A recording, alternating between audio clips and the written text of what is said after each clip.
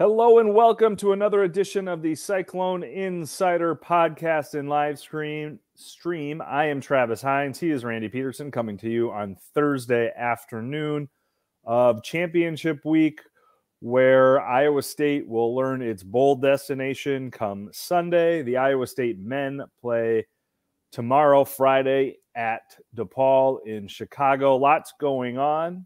We talked a lot about the bowl, Randy, for the radio show on Monday.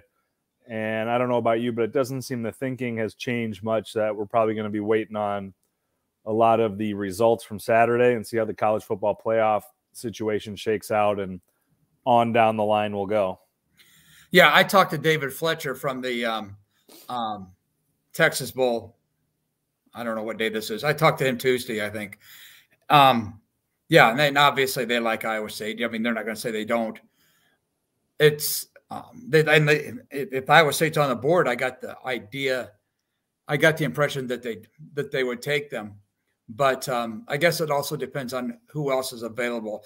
It's all going to depend on who, on what would that be? I guess on Saturday, on this weekend, if Texas beats Oklahoma State, then Texas is going to a New Year's Six bowl. What's screwy is that Texas was what, 6, 7, something like that, 7 in the college football playoffs. So a couple things have to happen for Texas to get into the college football playoffs, which is interesting because Texas had maybe the best victory of the season at Alabama in the season opener, but so I get that. That's pretty much what the Big 12 bowls are contingent upon. But it's Houston or Memphis, and Iowa State's been to both of them. Iowa State was in Houston though in 2005, 2006, something like that. So yeah, it's Iowa State's going somewhere, and they'll find out. I don't know. Depends on a lot. Lots going to depend on what happens this weekend. Yeah, I think we've probably talked about it in circles now, where everybody knows the situation and how it shakes out will ultimately depend a lot on not only what happens in Arlington and AT&T Stadium on Saturday, but elsewhere across the country, where we have maybe the most muddled or chaotic field for the college football playoffs since it moved to 4 teams. With so many teams with very strong resumes, where it's not here are your 4, and if everything holds steady, it's pretty cut and dry, where I think we're going to have a lot of issues, I think, on Sunday. Huge issues. The committee tries to work through that. Yeah, huge issues if Texas does not get in. Yeah, that's true. And if Texas wins and does not get in, yeah, it's going to be interesting to see the fallout from that. That's why they have a 12-team playoff next year. One thing we did not talk about much on the radio show on Monday, if at all, was the men's basketball team's 3-game trip in Orlando, going 1-2, beating VCU but losing to Virginia Tech and Texas A&M. Randy and I were not at any of the 3 games. We were at the K-State game on Saturday, but now I've had a chance to dive back into hoops. Got a chance to talk to TJ Otzelberger and a couple players yesterday. Randy, my general thoughts on those 3 games is certainly a lot of flaws and issues got exposed. And I think it probably taps the brake on how advanced offensively and maybe overall people thought this team might be after their 4 first games against poor competition. I think, but ultimately some growing pains and maybe a slower ramp up towards a ceiling should have been expected for this young, inexperienced, and new with transfers group. I think obviously if you're an Iowa State fan or if you're TJ Otzelberger, you would have hoped they would have played better, certainly in some key positions, key spots in games over the weekend. But I didn't see anything that I felt was a huge red flag about how this team's going to be able to compete in the Big 12 or make an NCAA tournament. Certainly things they have to fix and clean up between now and then. But I think mostly my concern level is hovering from low to medium right now. Yeah, I agree. I kind of thought they'd win 2 games in Florida, but be that as it may, what were they up 20 in one game, 15 or so in one game, 20? I don't know what it was, and they lost. So they, yeah, they couldn't finish. The shooting was like you said. I don't know whether they're shooting. I think Iowa State's shooting is percentage is somewhere between what they shot in Florida and what we've seen them shoot in the previous 4 games. And what I was kind of interested in was watching Taman and Keyshawn Gilbert. I don't know whether, and like you said, neither one of us were there, but my inclination, my initial thinking when watching one of those games, I don't remember which one, was that both of them were trying to do too much. We're trying to do too much in the lane. Now, maybe that's the deal. I know they try to get to the free throw line. I know that, but they certainly weren't making free throws. So that was a little bit exposed. I was happy to see Milan snap out of. He had a bad shooting game. I was glad to see Milan finish somewhat strong there in a high note. And so yeah, I'm with you. There's no red flags there. Nobody expected him to go through the non-conference unbeaten. They can get back on the winning track tomorrow night at DePaul, where you will be headed at some point shortly. And we'll see where it goes from there. But now if they should happen to not play well at DePaul, I think there's all kinds of red flags that can go up. DePaul is terrible. It's probably not even worth talking about that game. No, I agree. Because they're but what it would mean 5 or whatever with 3 home losses to mid majors and below. Right, but what it would mean going forward for Thursday night, for a Cyhawk game on Thursday night. That's what I mean. Iowa State needs to get some momentum and get some positive juju going in for that game.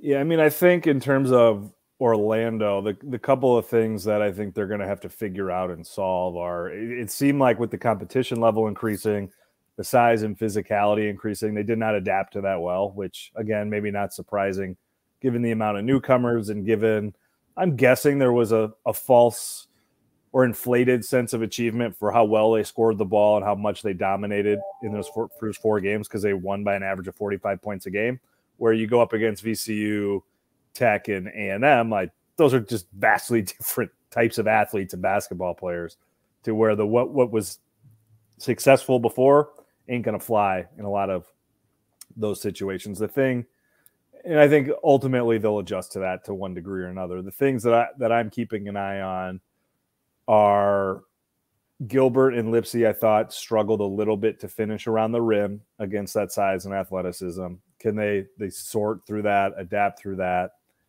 The shooting, given what we've seen the last 2 years, has got to be a concern.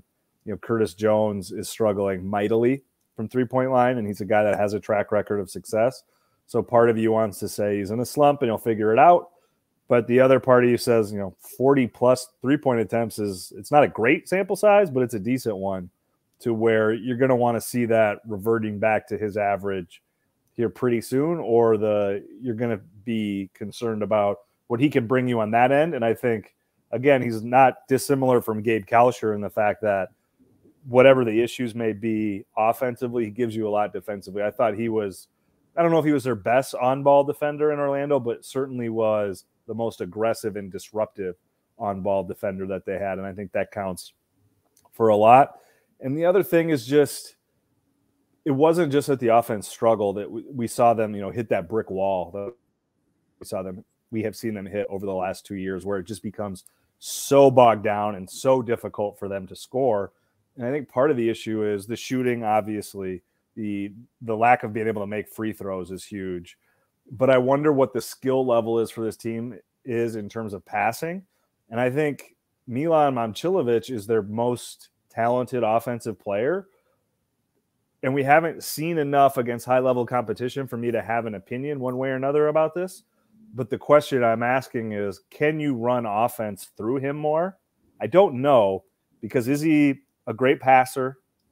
Can he create for himself, and can he create for others? That's asking a lot from a true freshman who has not played a lot and whose skill set is really built around getting buckets and shooting the ball from three. And, does that adapt to those other things? It's not necessarily a George Niang situation where that dude, you got him the ball in the post or the high post or in the short corner or whatever, where you knew he was going to create. It wasn't going to be fast, but it was going to be pretty, and he had the vision and the ability to pass the ball and create for others, where he could be that focal point where everything went around him. I don't know that Milan Momcilovic is that type of player. Maybe he is. We'll see. Because I think ultimately, that would be how you would want to utilize him, because he is such a talented scorer, because he is such a talented shooter, that can he be that focal point, that fulcrum that everything spins around and tilts off of. Time will tell. And again, that's asking a ton from a true freshman. And he can draw even be a fair ask. And he can draw, if in fact he is, he can draw the double team. But if you're drawing a double team, then you darn sure better have somebody that can shoot it. And if they're going to go that route, they darn sure better do it here in the next couple of weeks, because the schedule's not lightening up any. I mean, the Big 12 conference starts January 4th, 3rd, 4th, something like that. Well, they basically go back to the also rans after that Iowa game, where you get Iowa on December exactly 7th, that's what I mean. Yes, nothing basically Iowa until January 6th. Yeah, Iowa, and then the bye games. Yes, exactly. So that's what I'm saying. You darn sure better do it in those games. I wouldn't be surprised if they did something like that. Right now he's their best player. Travis? What do you think? What do you make of Omaha Biliew? Now, he showed some flashes, not many, a few at Disney in Florida.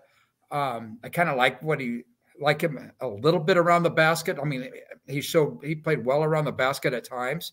What do you make of him? Is it just a freshman who may have been, I don't know, what's the right word, who people may have expected too much from, because a lot of people got to see him play right at home there in Waukee? What do you think about him, Trav? Yeah, I mean, certainly you have a McDonald's All-American and a 5-star. You're expecting an immediate impact, and certainly Omaha Biliew is not giving that to Iowa State right now. And I don't think Otzelberger and his staff were not necessarily expecting that right away. I mean, I think you've seen glimpses and you've seen strides of what he can do. But I mean, to me, the bigger issue, his rebounding rates are pretty mediocre at, 10% on offensive rebounds, 11% on defensive rebounds. That's where you want to see him make a difference. The block shot rate is basically non-existent for him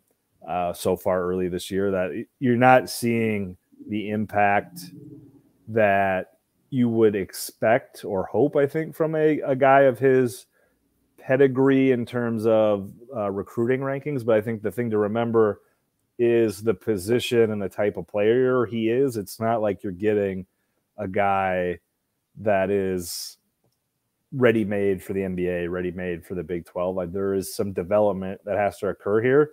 And I think the important part for Omaha is to stay the course and let the game slow down. And really the only way that happens is by sticking with it, staying on the floor.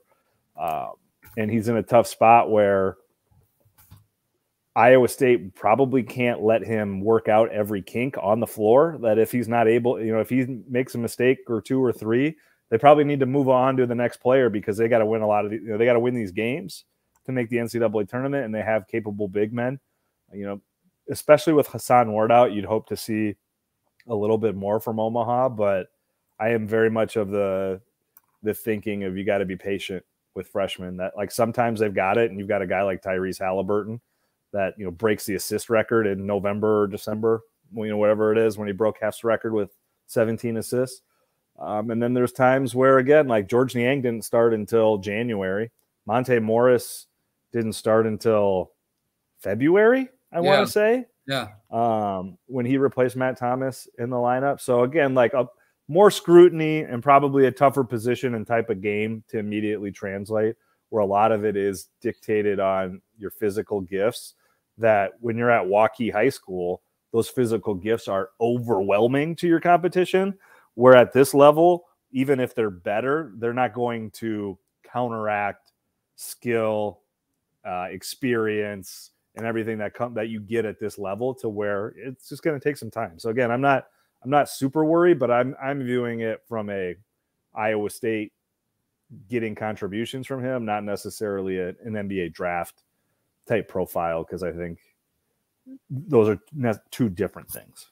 Yeah, and one other note about Florida, Jackson Paveletzki. Anyway, Jackson Paveletzki. Why can't I say that? Yeah, he played more than I thought he would, and I think TJ's gradually working him to get some more minutes. You know, as an on-ball guy, you know, kind of to change the tempo, maybe a little bit, add some spark off the bench. So that was a positive coming out of that tournament. I mean, sure, it was Iowa State lost 2 games, but there were some positives that came out of there. And that's why they play those tournaments. So Iowa State fans should be pleased that he's starting to get more action. 6'2", 185-pound guard out of Wisconsin. I was happy that they were able to get him in there. And Taman's Taman. I mean, he's a triple-double waiting to happen, I think. And I'm guessing I'm not guessing, but he could have it before they start the Big 12. He really is. He's tenacious. He's a fighter on the boards. He's tenacious. He's not backing down from anybody. He's playing with a confidence that I've not seen him play with right now. We've seen him assist, and he's also, you know, one of the 2 or 3 scorers that this team has. So he's playing at a very high level right now also. So if they get some of these other guys going, I think that's what these remaining non-conference games are going to determine whether, if they can get those guys going, then boom, you're right into the Big 12, and I believe it's at Oklahoma, and Oklahoma's better than I anticipated they would be. So it would be so. But I'm like you. I don't think there's any reason to red flag anything at this point in time. I think this was everything that's happened so far is fairly anticipated. He's Randy Peterson. I'm Travis Hines. This has been the Cyclone Insider Podcast and live stream. Thanks for watching. Thanks for listening. If you missed anything, be sure to check it out either on the YouTube channel or wherever it is you get the podcast. Thanks for listening.